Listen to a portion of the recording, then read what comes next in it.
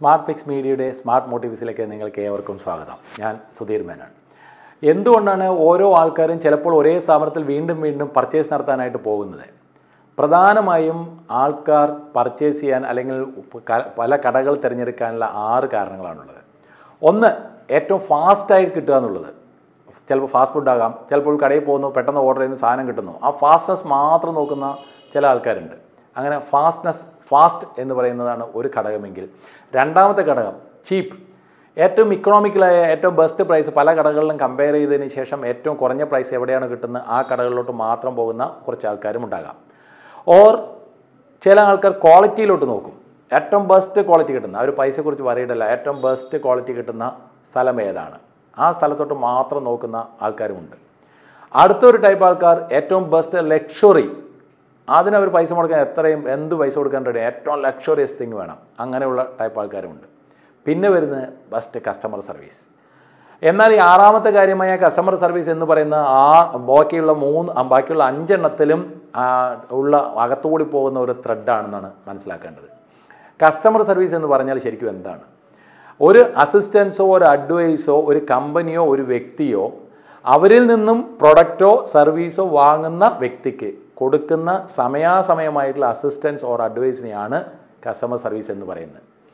ഈ customer service പല വിധത്തിലുണ്ട്. പ്രധാനമായും 4 തരത്തിലുള്ള സർവീസാണുള്ളത്. അതിലോട്ട് പോകുന്നതിന് മുമ്പ് നമുക്ക് കസ്റ്റമർ സർവീസിൻ്റെ ഡീപ്നെസ് എത്രത്തോളം ഉണ്ടെന്ന് നമുക്ക് മനസ്സിലാക്കാം. ഞാനൊരിക്കൽ 2 കൊല്ലം മുമ്പ് നമ്മുടെ KSRTC കണ്ടക്ടേഴ്സിന് ട്രെയിനിങ് എടുക്കാൻ വേണ്ടി തിരുവനന്തപുരത്തേക്ക് ഒരു അസൈൻമെൻറ്റ് കിട്ടി. അങ്ങനെ ഒരു 20 ഡേയ്സ് ഞാൻ തിരുവനന്തപുരത്ത് താമസിക്കായിരുന്നു. സെക്രട്ടറിയുടെ പുറകിലായിരുന്നു എൻ്റെ താമസം. ദിവസവും രാവിലെ KSRTCയുടെ ജീപ്പ് വരും, എന്നെ പിക്ക് ചെയ്യും, നേരെ പാപ്പനാങ്കോടുള്ള അവരുടെ ട്രെയിനിങ് സെൻറ്ററിലോട്ട് പോകും, ട്രെയിനിങ് നടത്തും. വൈകിട്ട് അതേ ജീപ്പിൽ തിരിച്ചു വരും. അങ്ങനെ വരുമ്പോൾ ഒരു ദിവസം നമ്മുടെ ആയുർവേദ കോളേജിൻ്റെ അവിടെ ഒരു സീൻ ഞാൻ കണ്ടു. ഇതായിരുന്നു, ജീപ്പിലിരുന്ന് അവിടെ ഇടതുവശത്തുള്ള നടക്കുന്ന നമ്മുടെ പെഡസ്ട്രെയിൻ ലൈനിൽ മുഴുവൻ പുസ്തകങ്ങൾ, പഴയ പുസ്തകങ്ങൾ വിൽക്കുന്ന ഒരു കൂട്ടം ആൾക്കാരാണ് ഞാൻ കണ്ടത്. എൻ്റെ മനസ്സിലപ്പോൾ തന്നെ പുസ്തകം വാങ്ങണമെന്ന് തോന്നലുണ്ടായി. ഞാൻ നേരെ സെക്രട്ടറിയിൽ പോയി റൂമിൽ പോയി ഡ്രസ്സ് മാറിയതിന് ശേഷം കാഷ്വൽ ഡ്രസ്സ് ധരിച്ചുകൊണ്ട് നേരെ പുസ്തകം വാങ്ങാനായിട്ട് വന്നു. അങ്ങനെ ഒരു ഫുട്പാത്തിൽ മുഴുവൻ അവിടെ ഇരിക്കുകയാണ്, സെയിൽസ് എക്സിക്യൂട്ടീവ്സ് നിരന്ന് ഇരിക്കുകയാണ്. ഞാനിങ്ങനെ നടന്നു വരുമ്പോൾ സ്വാഭാവികമായിട്ടും ആദ്യത്തെ കടക്കാരനാണ് ഒരു സെയിൽ കിട്ടാനുള്ള സാധ്യത കൂടുതലെന്ന് മനസ്സിലാക്കണം. ആദ്യത്തെ കടക്കാരൻ്റെ അടുത്ത് വന്നു. അവിടെ വന്നപ്പോൾ അവിടെ ഉണ്ടായിരുന്ന കടക്കാരൻ താഴത്തെ മൊബൈലിൽ നോക്കിക്കൊണ്ടിരിക്കുന്ന ഒരു സീനാണ്. ഞാൻ ചോദിച്ചു, ചേട്ടാ ദി പവർ എന്ന് പറഞ്ഞ പുസ്തകമുണ്ടോ? ഇതായിരുന്നു എൻ്റെ ചോദ്യം. അദ്ദേഹം എന്നെ മൊബൈലിൽ നിന്ന് കണ്ണ് മുകളിലോട്ട് നോക്കി, എന്നോട് നോക്കി, എന്നിട്ട് തിരിച്ച് അദ്ദേഹം മൊബൈലിൽ നോക്കിക്കൊണ്ട് തന്നെ പറഞ്ഞു, ഇല്ല. ഇത് കേട്ട് ഞാൻ അടുത്ത സ്റ്റെപ്പ് വെച്ചു. സ്വാഭാവികമായിട്ടും അവിടെ ഇരിക്കുന്ന കടക്കാർ വരുന്ന ആളെ നോക്കിക്കൊണ്ടിരിക്കുകയാണ്. അവിടെ തൊട്ടടുത്ത കടയിൽ നിന്ന് 2 പേർ അപ്പം തന്നെ എഴുന്നേറ്റു. ആ 2 പേരും ഒരേ സമയം എഴുന്നേറ്റതിൽ നിന്നും ആ 2 പേരിൽ ഒരാൾ എന്നെ ഹെഡ് ചെയ്തു. സാർ എന്താ ബുക്ക് വേണ്ടതെന്ന് ചോദിച്ചു. ഞാൻ എൻ്റെ ചോദ്യം ആവർത്തിച്ചു. എനിക്ക് വേണ്ട പവർ എന്ന് പറഞ്ഞ പുസ്തകമാണ്. യെസ് സാർ ഉണ്ട് എന്ന് പറഞ്ഞുകൊണ്ട് അദ്ദേഹം പുസ്തകം നോക്കാൻ പോയ അതേ സമയത്ത് എനിക്ക് വീട്ടിൽ നിന്നും ഒരു ഫോൺ കോൾ വന്നു. ഞാൻ മൊബൈലിൽ ഫോൺ അറ്റൻഡ് ചെയ്തുകൊണ്ടിരിക്കുകയായിരുന്നു. അങ്ങനെ ഫോൺ അറ്റൻഡ് ചെയ്തുകൊണ്ടിരിക്കുന്ന സമയത്ത് അവിടെ ഫുട്പാത്തിൻ്റെ സൈഡിൽ ഒരു കാർ പാർക്ക് ചെയ്തിരുന്നു. ആ കാറിൽ ഞാൻ ചാരി നിന്നുകൊണ്ട് ഫോൺ സംസാരിച്ചുകൊണ്ടിരിക്കുകയാണ്. എൻ്റെ ഭാര്യയായിരുന്നു ഫോണിൽ. അങ്ങനെ സംസാരിച്ചുകൊണ്ടിരിക്കുമ്പോൾ ഇദ്ദേഹം ഈ പവർ എന്ന പുസ്തകം എന്നെ കാണിച്ചു തന്നു. ഞാൻ ഓക്കെ കൊള്ളാം എന്ന് ഇഷ്ടപ്പെട്ടു. എനിക്ക് എൻ്റെ മുഖഭാവത്തിൽ നിന്ന് മനസ്സിലായി. അദ്ദേഹത്തിനോട് പറഞ്ഞു ഇവിടെ വെക്കാൻ പറഞ്ഞു. തൊട്ടടുത്ത് ചാരി നിൽക്കുന്ന കാറിൻ്റെ ടോപ്പിലോട്ട് അദ്ദേഹം വെച്ചു. അങ്ങനെ കുറച്ചു നേരം ഞാൻ എൻ്റെ കണ്ണുകൾ മുഴുവൻ ആ പുസ്തക ശേഖരങ്ങളിലോട്ടായിരുന്നു. അദ്ദേഹം കുറച്ച് കഴിഞ്ഞപ്പോൾ വീണ്ടും ഒരു പുസ്തകം എടുത്ത് എന്നെ കാണിച്ചു. ഞാൻ അതും ബോഡി ലാംഗ്വേജ് ഓക്കെ വെച്ചോളാൻ പറഞ്ഞു. അങ്ങനെ വീണ്ടും ആ പുസ്തകം വെച്ചു. അങ്ങനെ 3-4 പുസ്തകങ്ങൾ കാണിച്ചുകൊണ്ടിരിക്കുന്നു. അദ്ദേഹം ഞാൻ വെക്കാൻ പറഞ്ഞുകൊണ്ടിരിക്കുന്ന അനുസരിച്ച് അദ്ദേഹം ഇവിടെ മുകളിൽ വെച്ചുകൊണ്ടേയിരിക്കുന്നു. ചില പുസ്തകങ്ങൾ ഞാൻ പറഞ്ഞു വേണ്ട എന്ന് പറഞ്ഞു. എൻ്റെ ബോഡി ലാംഗ്വേജ് അയാൾ തിരിച്ചു വയ്ക്കുന്നു. അങ്ങനെ കുറച്ച് നേരം കഴിഞ്ഞ് ഫോൺ കോൾ കട്ട് ചെയ്ത സമയത്ത് ഞാൻ തിരിഞ്ഞു നോക്കിയപ്പോഴാണ് എനിക്ക് കാണാൻ കഴിഞ്ഞ ഒരടുക്ക് പുസ്തകം. അങ്ങനെ നിങ്ങൾക്കറിയാം, ഒരു പുസ്തകത്തിന് 100 രൂപയാണ്. എൻ്റെ കയ്യിൽ ആ സമയത്ത് കാശില്ല എന്നുള്ള ഒറ്റ കാരണത്താൽ വെറും 4 പുസ്തകം മാത്രം അവിടുന്ന് മേടിച്ചു. ഒരേ ഒരു പുസ്തകം മാത്രം മേടിക്കാൻ പോയ ആളാണ് ഞാൻ. അങ്ങനെ 4 പുസ്തകം മേടിച്ചു. ആ പുസ്തകം മേടിച്ച് പൈസയും കൊടുത്തു. അതിനുശേഷം അദ്ദേഹത്തിനോട് ഞാൻ പറഞ്ഞു, ഇതൊന്ന് പൊതിഞ്ഞു തരാമോ? ആ പയ്യൻ പറഞ്ഞത് തിരുവനന്തപുരം കോർപ്പറേഷൻ എന്നിട്ട് പ്ലാസ്റ്റിക് കൊണ്ടുപോകാൻ പറ്റില്ല, ക്യാരി ബാഗ് ഉണ്ടാവില്ല, പൊതിഞ്ഞു തരാമെന്ന് പറഞ്ഞുകൊണ്ട് ഒരു പേപ്പർ ഉപയോഗിച്ച് അദ്ദേഹം പൊതിഞ്ഞു. ആ പേപ്പർ ഉപയോഗിച്ച് പൊതിഞ്ഞ് എൻ്റെ കയ്യിൽ തന്നപ്പോൾ, കയ്യിലോട്ട് തരാൻ പോയപ്പോൾ ഒരു കൈ കൊണ്ട് വാങ്ങാൻ പറ്റാത്തതുകൊണ്ട്, കനമായതുകൊണ്ട് ഞാൻ 2 കൈ നീട്ടി അമ്പലത്തിൽ നിന്ന് പ്രസാദമൊക്കെ വാങ്ങുന്ന പോലെ അദ്ദേഹത്തിൽ നിന്ന് പുസ്തകം മേടിച്ചു. ആ പുസ്തകം എൻ്റെ കയ്യിൽ തന്നതിന് ശേഷം അദ്ദേഹം പറഞ്ഞു, ഹാപ്പി ദീപാവലി സാർ. പിറ്റേ ദിവസം ദീപാവലിയായിരുന്നു. ഇത് കേട്ടപാടെ എനിക്ക് ആ കസ്റ്റമർ സർവീസ് എന്താണെന്നുള്ള ആ ഒരു പോയിൻ്റ് അവിടെ കയറി. ഫ്രണ്ട്സ്, ഒന്ന് ആലോചിച്ച് നോക്കിയേ. ആ ഒരു ചെറുപ്പക്കാരൻ ആ ഒരു എല്ലാത്തിനും പുറമെ എല്ലാം തന്ന് സെയിൽ അവസാനിച്ചതിന് ശേഷം ഐസിൻ്റെ മുകളിൽ ഒരു കേക്കിന് മുകളിൽ ഐസിങ് വെക്കുന്നത് പോലെ ആ ഹാപ്പി ദീപാവലി എന്ന് പറഞ്ഞപ്പോഴത്തേക്കുമാണ് ഒരു കസ്റ്റമർ എന്നുള്ളതൊക്കെ ഞാൻ സാറ്റിസ്ഫാക്ഷൻ ആയത്. അന്ന് രാത്രി കിടക്കുന്ന സമയത്ത് എൻ്റെ ചിന്ത മുഴുവൻ അവിടെ മാറ്റിവെച്ച പുസ്തകങ്ങളെക്കുറിച്ചായിരുന്നു. മിക്കവാറും ഇങ്ങനെയുള്ള സ്ഥലങ്ങളിൽ നിന്ന് കിട്ടുന്ന പുസ്തകങ്ങൾ ചിലപ്പോൾ പിന്നീട് കിട്ടിയെന്ന് വരില്ല. ഞാൻ പിറ്റേ ദിവസം എൻ്റെ ട്രെയിനിങ് കഴിഞ്ഞ് വരുന്ന സമയത്ത് ജീപ്പിൽ വന്നുകൊണ്ടിരിക്കുമ്പോൾ ഒരു നേരെ സെയിൽസ് എക്സിക്യൂട്ടീവ് ഉണ്ടെങ്കിൽ അവിടെ ഒന്നും നിർത്താതെ ഏറ്റവും അറ്റത്തിന് തൊട്ട് മുമ്പിലുണ്ടായിരുന്ന രണ്ടാമത്തെ സെയിൽസ് എക്സിക്യൂട്ടീവ്സിനോട് പോയി ഞാൻ വണ്ടി നിർത്തി. അവിടെ നിന്ന് ഇറങ്ങി ആ പയ്യൻ എന്നെ കണ്ടു വിളിച്ചു. സാർ എന്തൊക്കെയുണ്ട് വിശേഷം എന്ന് ചോദിച്ചു. ഞാൻ പറഞ്ഞു ഇന്നലെ മാറ്റിവെച്ച പുസ്തകങ്ങളൊക്കെ വേണം എനിക്ക് വേണമെന്ന് പറഞ്ഞു. അദ്ദേഹം ഓരോ പുസ്തകങ്ങളും തിരഞ്ഞു. അങ്ങനെ പല പുസ്തകങ്ങളും എടുത്ത് അതേപോലെ തന്നെ പുസ്തകങ്ങൾ എടുത്തു തന്നു. ചില പുസ്തകങ്ങൾ അവിടെ ഉണ്ടായിരുന്നില്ല. അപ്പോൾ ആ ചെറുപ്പക്കാരൻ തൊട്ടടുത്ത മറ്റുള്ള കടയിൽ പോയി അവിടെ നിന്നും ആ പുസ്തകം എടുത്തു കൊണ്ടുവന്ന് എൻ്റെ ശേഖരത്തോട്ട് വയ്ക്കുകയും അവിടെ നിന്ന് ഞാൻ പുസ്തകം വാങ്ങുകയും ചെയ്തു. ഫ്രണ്ട്സ്, അന്ന് തിരുവനന്തപുരം നഗരം വിട്ട് വരുന്ന സമയത്ത് ഈ ചെറുപ്പക്കാരിൽ നിന്നും ഞാൻ വാങ്ങിച്ച പുസ്തകങ്ങൾ 23 എണ്ണമായിരുന്നു. ഒന്ന് ആലോചിച്ച് നോക്കണം, ഒരേ ഒരു പുസ്തകം വാങ്ങിക്കാൻ വേണ്ടി മാത്രമാണ് ഞാൻ അവിടെ പോയതെങ്കിൽ ആ എൻ്റെ വാൺസും നീഡ്സും എന്താണെന്ന് മനസ്സിലാക്കിക്കൊണ്ട്, ഒരു കസ്റ്റമറുടെ വാൺസ് എന്താണ് നീഡ്സ് എന്താണെന്ന് പറയാതെ തന്നെ മനസ്സിലാക്കിക്കൊണ്ട് അത് ഫുൾഫിൽ ചെയ്യുന്ന അവരാണ് യഥാർത്ഥ കസ്റ്റമർ സെയിൽസ് എക്സിക്യൂട്ടീവ്. നാളെ ഒരു സമയത്ത് ആ ചെറുപ്പക്കാരൻ ഒരു BMW ഒരു മെർക്കിലോ പോയാൽ ഒരിക്കലും അത്ഭുതപ്പെടാനില്ല. കാരണം അവനത് കഴിയും. അവനറിയാം എങ്ങനെയാണ് ഒരു കസ്റ്റമറെ ഡീൽ ചെയ്യേണ്ടതെന്ന്. അപ്പോൾ കസ്റ്റമർ സർവീസ് എങ്ങനെയാണ് ഒരു കസ്റ്റമറുടെ അടുത്ത് ഇടപഴകണം എന്നുള്ള രീതി അനുസരിച്ചിരിക്കും. നമുക്ക് 1-2 രീതികളിൽ നോക്കാം എങ്ങനെയൊക്കെയാണെന്നുള്ളത്. നഗരത്തിൽ പ്രശസ്തമായ ഒരു ടെക്സ്റ്റൈൽ ഷോപ്പിലേക്ക് തുണി എടുക്കാൻ വേണ്ടി നിങ്ങൾ ഫാമിലിയായിട്ട് കുടുംബസമേതം പോവുകയാണെന്ന് വിചാരിക്കുക. അങ്ങനെ നിങ്ങൾ ഇന്നത്തെ അറിയാലോ, ഷോപ്പിംഗ് എന്ന് പറഞ്ഞു കഴിഞ്ഞാൽ അതൊരു എൻ്റർടൈൻമെൻറ്റ് കൂടിയാണ്, സന്തോഷകരമായ ഒരു ഫാമിലി ടൈം കൂടിയാണെങ്കിൽ ഉച്ചയ്ക്ക് ഊണ് കഴിഞ്ഞ് നിങ്ങളൊരു ഓണത്തിന് തുണിയെടുക്കാൻ വേണ്ടി ഒരു 50,000 അല്ലെങ്കിൽ 1,00,000 രൂപയുടെ തുണിയെടുക്കാൻ വേണ്ടി നിങ്ങളൊരു പ്രശസ്തമായ വസ്ത്രാലയത്തിലോട്ട് ചെല്ലുന്നു.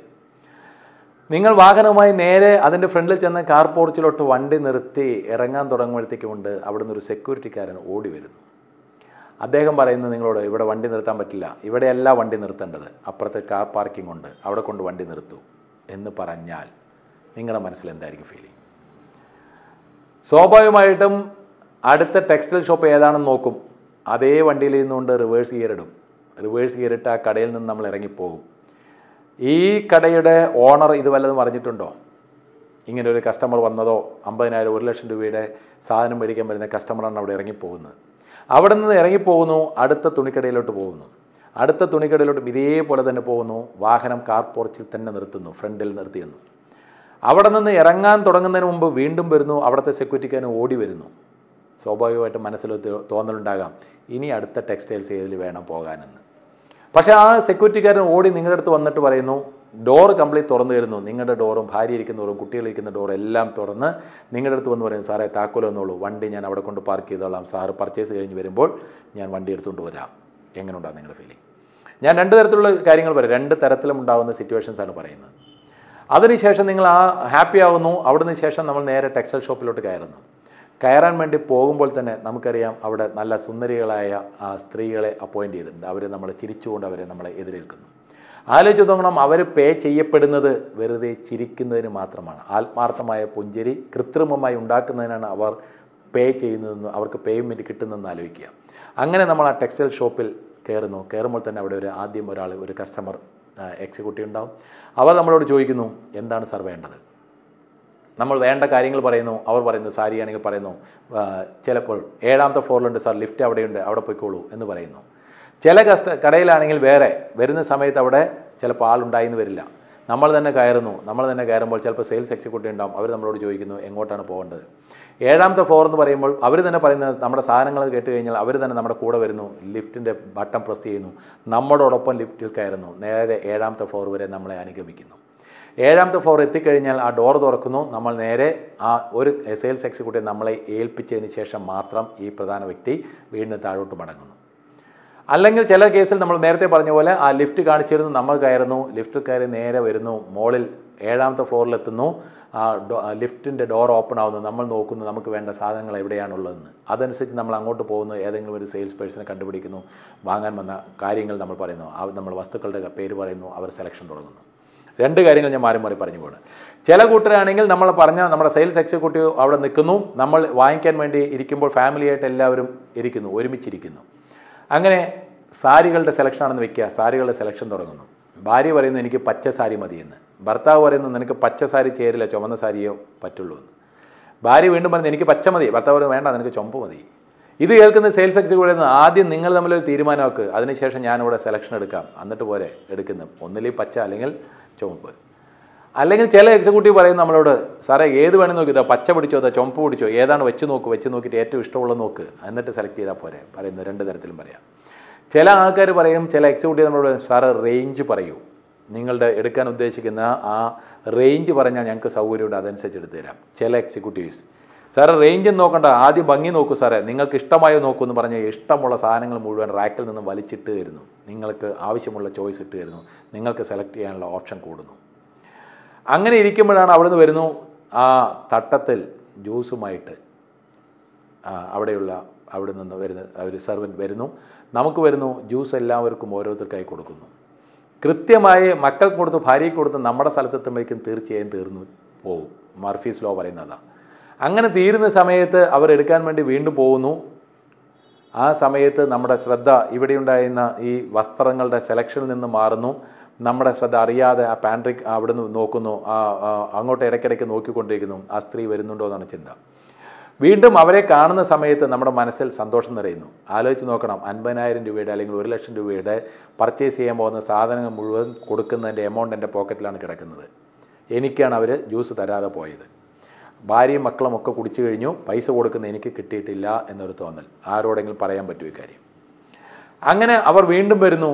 നിർഭാഗ്യവശാൽ അവർ വന്നത് ഇവിടെയല്ല, നിങ്ങളെക്കുറിച്ച് അവർ ഓർത്തില്ല, മറ്റേ സൈഡാണ് അവർ കൊടുത്തത്. തിരിഞ്ഞു നോക്കി അവർ വരാനുള്ള സമയം കഴിഞ്ഞ് തിരിഞ്ഞു നോക്കുമ്പോഴാണ് ഈ സീൻ കാണുന്നത്. വേറെ സ്ഥലത്ത് കൊടുത്തുകൊണ്ടിരിക്കുന്ന സ്ത്രീയെ കാണുന്ന നിങ്ങൾ ഭാര്യയോടും മക്കളോടും പറയുന്നു, നിങ്ങൾ ഇവിടെ ഇരിക്കൂ, ഞാൻ അപ്പുറത്ത് പോയി സെലക്ഷൻ നോക്കാം. അങ്ങനെ ആ സ്ഥലത്ത് പോയി ബുദ്ധിമാനായ നിങ്ങൾ സെലക്ഷൻ നോക്കുന്ന സമയത്ത് വീണ്ടും ആ തട്ടത്തിൽ ജ്യൂസുമായിട്ട് അവർ വരുന്ന നേരെ ആദ്യം നിങ്ങളിരുന്ന സ്ഥലത്താണ്. നിങ്ങളെക്കുറിച്ച് അപ്പോഴാണ് അവർ ഓർത്ത്. അവിടെ നിങ്ങളുണ്ടോ? ഇല്ല. ഫ്രണ്ട്സ്, പിന്നെ എങ്ങനെയാണെന്ന് അറിയില്ല, ഒരു കോയിൻസൈഡിങ് ഉണ്ടാകുന്ന പോലെ തന്നെ അങ്ങോട്ടും ഇങ്ങോട്ടും പാസ് ചെയ്യുമ്പോൾ കൃത്യമായി അവരും നിങ്ങളും ഒരേ പോയിന്റിലെത്തുകയും അവരുടെ തട്ടിൽ നിന്നും ഒരു ഗ്ലാസ് ജ്യൂസ് എടുത്ത് കുടിക്കാൻ നിങ്ങൾക്ക് കഴിയുകയും ചെയ്യും. ഒന്ന് ആലോചിച്ച് നോക്കണം. അങ്ങനെ പർച്ചേസ് നടത്തിയതിന് ശേഷം ഇത്രയും ഒരു ജ്യൂസ് എന്ന് പറയുന്ന സാധനം നമുക്ക് കിട്ടിയില്ലെങ്കിൽ നമുക്കുണ്ടാകുന്ന അതൃപ്തി എത്രത്തോളം ഉണ്ടാകും നോക്കണം. ആരോടും പറയാൻ പറ്റാത്ത കാര്യമാണിത്. അങ്ങനെ പർച്ചേസ് സെലക്ഷനെല്ലാം കഴിഞ്ഞതിന് ശേഷം നേരെ കൗണ്ടറിൽ വരുന്നു. കൗണ്ടറിൽ ഫിക്സ് ചെയ്ത് എല്ലാ ഡിസ്കൗണ്ടും കഴിഞ്ഞ ശേഷം പേയ്മെൻറ്റ് കൊടുക്കുന്നു.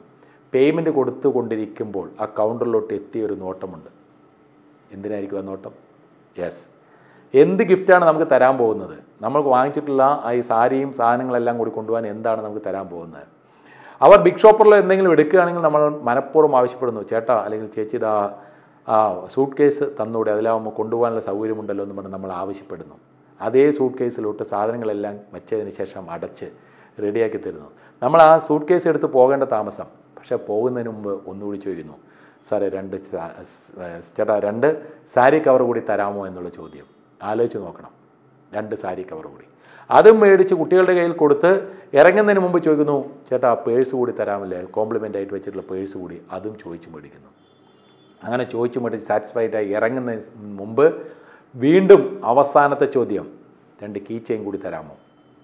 ഫ്രണ്ട്സ്, ആ കീ ചെയിൻ അവിടെ കൊടുത്തില്ലെങ്കിൽ അതോടുകൂടി ആ കസ്റ്റമർക്ക് ആ സ്ഥാപനത്തോടുള്ള ആ ഇഷ്ടം പോകും. രണ്ടാമത് പർച്ചേസ് ചെയ്യാനുള്ള സാധ്യത കുറയും. കാരണം എപ്പോഴും കസ്റ്റമർ എന്ന് പറയുന്നത് എത്ര കിട്ടിയാലും മതിയാവാത്ത ഒരാളാണെന്നുള്ള വിശ്വാസത്തിൽ വേണം നമ്മളവരെ ട്രീറ്റ് ചെയ്യാൻ.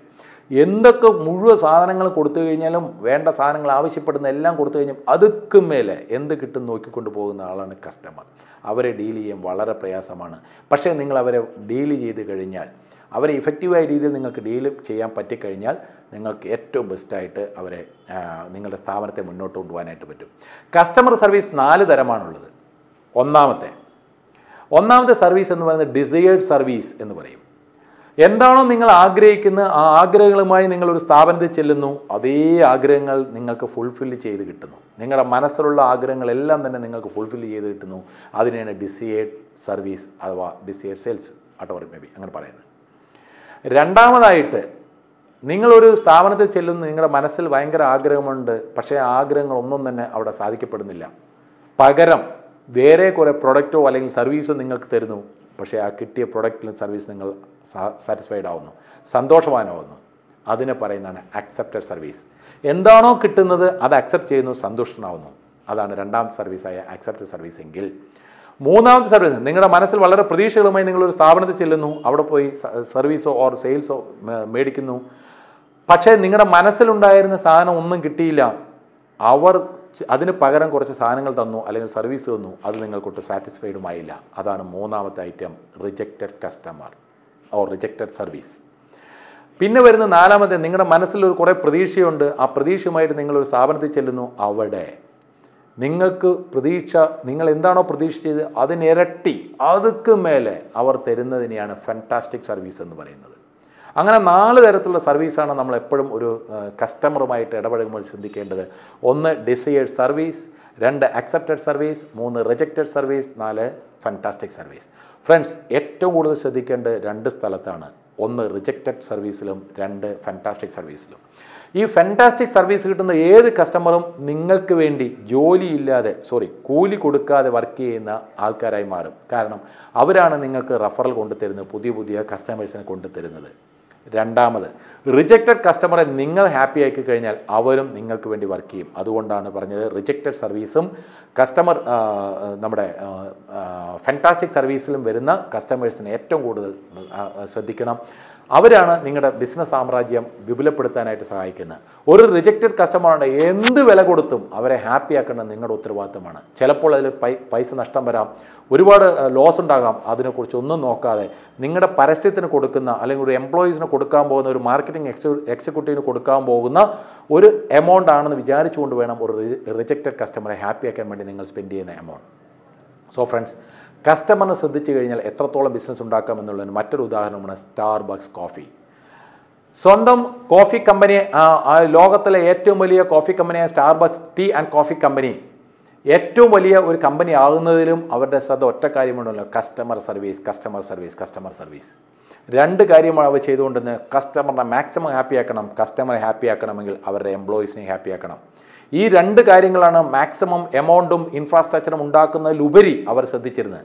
സ്വന്തം എംപ്ലോയീസിൽ ഒരു വേർതിരിവുമില്ലാതെ അവരോടൊപ്പം നിന്ന് വർക്ക് ചെയ്ത് അവരിൽ ഒരാളായി തോന്നത്തക്ക രീതിയിൽ പോകാനും അതോടൊപ്പം അവരിൽ നമ്മുടേതാണെന്നുള്ള കമ്പനിയാണെന്നുള്ള ഓണർഷിപ്പ് ഉണ്ടാക്കാനും പരിശ്രമിച്ചുകൊണ്ടാണ് സ്റ്റാർബക്സ് കോഫിയുടെ ഉടമകൾക്ക് അതുപോലൊരു കമ്പനി ക്രിയേറ്റ് ചെയ്യാൻ കഴിഞ്ഞത്. കസ്റ്റമർക്ക് കിട്ടുന്ന ആ എൻവയോൺമെൻറ്റ് അതിനെ വെച്ച് വെട്ടാനായിട്ട് ഒരു സാധനവും ഇല്ലാത്തതിന് കാരണം അതാണ്. A customer is the boss. Friends, നിങ്ങളുടെ ജീവിതത്തിലും അതുപോലെ ഉണ്ടാകണമെങ്കിൽ ശ്രദ്ധിക്കേണ്ട പ്രധാനപ്പെട്ട കാര്യം, ഒരു പക്ഷേ ചിലപ്പോൾ ഒരു കമ്പനി വളർന്നു പോകുമ്പോൾ അതിൻ്റെ ഓണർമാർക്ക് ഇതുപോലുള്ള കാര്യങ്ങൾ ശ്രദ്ധിക്കാൻ പറ്റിയെന്ന് വരില്ല. അവിടെയാണ് എംപ്ലോയീസ് ട്രെയിനിങ്ങിൻ്റെ അത്യാവശ്യം. ഓരോ ഷോപ്പിലെയും എംപ്ലോയീസ്, ഏത് കടയുമായിക്കോട്ടെ, അവിടെയുള്ള എംപ്ലോയീസിന് ട്രെയിനിങ് കൊടുക്കുമ്പോൾ അതിൻ്റെ വ്യത്യാസമുണ്ടാകും. ട്രെയിനിങ് എന്ന് പറയുന്ന ഇമ്പോർട്ടൻസ് മനസ്സിലാക്കേണ്ട അവിടെയാണ്. സിമ്പിളാണ്. ഒരു കാട്ടാനയെ കമ്പയർ ചെയ്ത് നോക്കുക ഒരു നാട്ടാനയുമായിട്ട്, ഒരു നാട്ടാനയെ കമ്പയർ ചെയ്ത് നോക്കുക ഒരു സർക്കസിലെ ആനയുമായിട്ട്. ട്രെയിനിങ് കിട്ടുമ്പോൾ അതിൻ്റെ ഇഫക്റ്റീവ്നെസ് കൂടും. അതുകൊണ്ടാണ് പല മുന്തിയ ഈ എറണാകുളത്തുള്ള പ്രശസ്തമായ വസ്ത്രാലയത്തിൽ കയറിക്കഴിഞ്ഞാൽ അതനുസരിച്ചുള്ള സ്വീകരണം നമുക്ക് കിട്ടുന്നത്. വേറെ ചെറിയ കടകളിൽ പോകുമ്പോൾ അവിടെ ഉണ്ടായിരുന്ന കസ്റ്റമർ സർവീസിലെ വ്യത്യാസം ഒറ്റ കാര്യമുള്ളൂ. നല്ല ട്രെയിൻഡ് എംപ്ലോയീസ് ആണെങ്കിൽ അവർ നിങ്ങൾക്ക് ബിസിനസ് കിട്ടും. അതുകൊണ്ട് എംപ്ലോയീസിൽ ഇൻവെസ്റ്റ് ചെയ്യാനും മടിക്കരുത്.